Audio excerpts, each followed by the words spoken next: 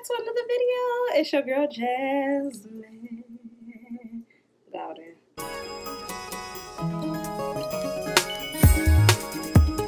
It's so nice to see you again. Yes. So go ahead and subscribe. Yes,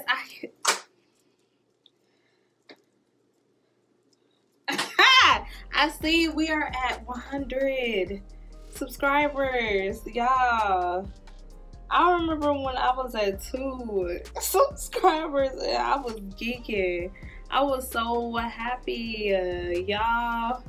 So I gotta pick y'all up on that one. Hold on. Let me get in there. Don't pay attention to that back there or that.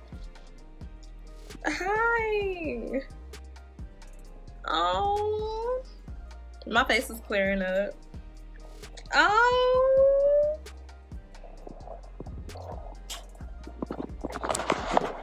Nice to, you know, build this family, this community up. I am so appreciative. That is so nice. That is so sweet.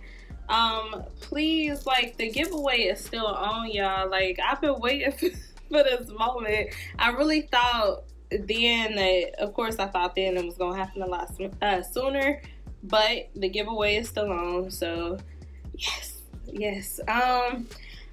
I mean, if y'all still want the Clubhouse invite, if y'all are not you know, invited yet, you can still have that. That's totally fine with me. I really don't get on there too much anymore, but I mean, if you aren't a part of Clubhouse yet, that's fine. That is fine. Also, the cash giveaway, which of course I think Cash App is easiest for everybody, more convenient, and I was just gonna do personalized gifts along with that as well. But definitely, man, I'm so geeked. I'm so happy about that. So yes, thank you guys so much for 100 subscribers. Well, 102 now. So yes, I got my 2 subscribers and my 100. Man, that's a really good feeling. First things first, let me get this introduction. Well, I already got the introduction, but let me, you see your girl done lost a little weight, honey. Hold on. Boy, I am so, don't let me get no money, y'all, because I promise I'm going to get a breast reduction. Look. Boy, who outside? Your girl? Jazzy Fizzle? The Shizzle? My nizzle. I'm really happy about that, but I don't know if I want to talk to y'all about that or wait to another video. This was just gonna be something really quick because I got a little bit of work to do. I want to give y'all just an update real quick. So what I have done, and yeah, I'm just gonna stick to that. So quick life update. What I've been doing, right, after I had preached to y'all about, oh, just, you know, follow your heart and faith without works is dead. You know, after I say my money was running low and I wanted to live this entrepreneurial lifestyle. So I wanted to live that life. I seen that my money was running low, but I was so adamant about not asking for help. So I'm like, I need to go back to work. So I went back to work and moved rapidly through the jobs like how I always do, because I never can just stay in one position as always, or else I'm always just, you know, I got my hands in different things. So I found myself not being happy. Why do I have this, like, y'all, you can tell this has been a long time and I really shouldn't have left y'all, but I'm back like I never left. But okay, so yeah, I just found myself not happy at first when I was told that I had the job, and not happy at first when I was told that I was doing really good at the job. You know, like, nothing came as a surprise to me. I'm just gonna kind of like put this here because I'm just moving weird. So I was not happy. I was just, I wasn't surprised or shocked about anything, and it wasn't so much that I was taking the job for granted. I was not sincerely happy. I wasn't, you know, fulfilled. So I went to a school for the arts in high school, and I, you know, from then on out, I never really gave up on like my singing. I talk to you guys from time to time. I've never not once had laryngitis, and I wake up one day with laryngitis. So I've had like customer service jobs and stuff like that before. I woke up with laryngitis, but also I had an upper respiratory infection, and then I had Bartholomew something cyst. So it was just all of these things that was just coming up at one time, and then I just got depressed. So basically what I am getting at is that, yeah, you know, good things can happen to you, and some things, you know, it can be like, oh, you know, if you're not really triggered, what's the problem? What's the issue? But sometimes when you deal with certain things consistently, throughout that job, I dealt with, if it wasn't being fed into my ear, I have cancer and I don't know how to pay my bills, and what am I going to do? How am I going to feed my family? So that was one thing. If it wasn't that, then it was the documentation. If it wasn't that, then it was the follow-up. So it was just like, you know, and then to progress in that and say, hey, you know, congratulations, you get to move up in this company. And I'm not trying to talk down on those types of jobs, but I'm just saying, from a person that, this is me, true story.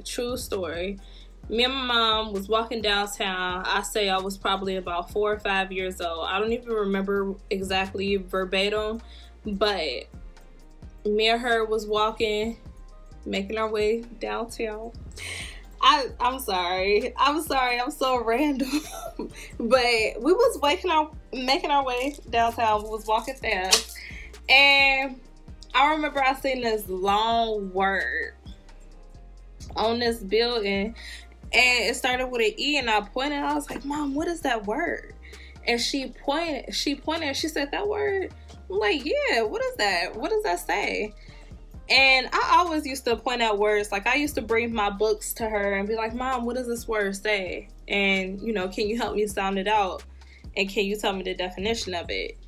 And she would tell me what it was, and she would make me repeat everything back out to her. So she said that word is entrepreneur. She told me what it meant, and I said the word back to her, and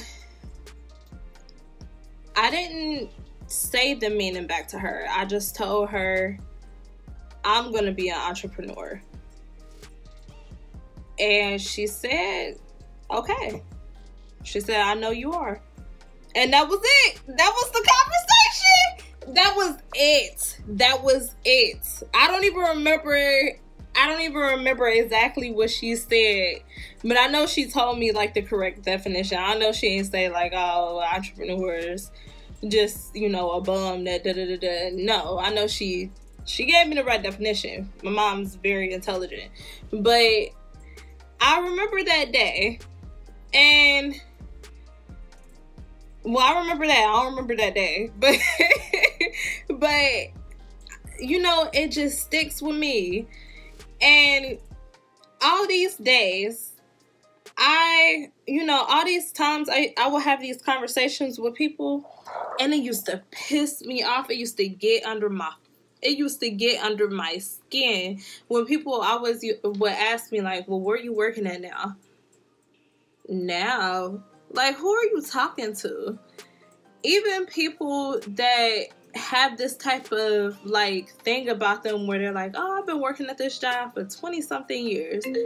And then they think that, sorry, I had a call, but I'm on my phone recording, so I don't feel like breaking out all the gear and stuff. This room is a hot mess, so I just can't do all of that right now. I'm sorry. I had to miss the call. But even people, you know, that be at a job for X amount of years or something like that, they feel like they could, even though, like, I job hopped, every job that I was, like, hopping around at and stuff, I played different positions at that job. I could be at a job for 2 weeks and moved around, the whole circulated, and they would be able to call me and be like, hey, Jasmine, can you work this place? Can you do that? Can you stay over and work over here? Can you do that? And I'm like, yeah. And while I didn't do that with the intentions of, oh, I'm bored over here. I did that with the intentions of I could work any position that I want to, but also for the hours. That's why I was doing that. So, and it wasn't my intention to get burnt out either. But my thing was, damn, what's wrong with me? How come I can't just go somewhere and go make money and just be happy? Come home and just be happy and be fine with, you know, on the weekends, go get my drink, be happy with my Amazon packages coming in the mail, and just call it, you know, a life. But no, I'm not happy with that. That does not satisfy me. So when people would be like, well, what job is you working at now? And I'd be like, well, damn, you ain't gotta say it like that. You can ask me a question in a different way if you sincerely happy or sincerely, you know, concerned about where I'm working at. You can ask me in a different way, or just don't ask at all. But, you know, it is what it is. I had to realize that there is nothing wrong with me. You know, it's just, look, I can't say it no other way. Bitch, I don't work a job. I am a job. Okay, I can't say it no other way. Hey. So I'm so happy that I realized that for myself. But now, here comes the other test. And that was the test that I had seemed to fail before. And I'm glad that God gave me another chance. And that is. And the story of that runs so much more deeper. Because, like, I had to take, like, a whole disability claim. And, like, I couldn't even walk. And, yeah, like, I had to, like, a whole emergency, procedure. I thought it was fibroids. Crazy stuff. Lord, thank you so much for everything. But, you know, the real test comes, and that's going to be faith. No matter what you do, it's not going to be easy. But I will tell you that life is just not easy, you know? So continue to just hold on with everything that you have, faith. Whatever you is going through, it's not for that reason, okay? Particularly, it's for the greater good, and it's for you to come out better on the other side. And God is going to help you get through that and see through it, and it's all for Him and your well-being. So just trust the process, trust yourself, and I I wish I could just take all of these emotions and all this love and just give it to you guys, because I really wish that, you know, it's almost like wanting the marriage, or wanting the wedding without the marriage. You know, we don't never see the hardship when we say, you know, you have to be faithful, and you have to have faith, and you know, faithful without works is dead. Work is not hustling all the time. It's not always being busy. And it is a real life mental battleship. For lack of a better phrase, because my mind just drew a blank. But it's a real life battleship, mental battleship. But you got to stay strong. And you have to move with intentionality, and you have to learn the difference between busy and being purposeful, and, you know, yeah, and just having real live intentions, and just, yeah. So, guys, the best thing that I could recommend is just make sure, I know, you know, when you make plans, because the day can go completely left.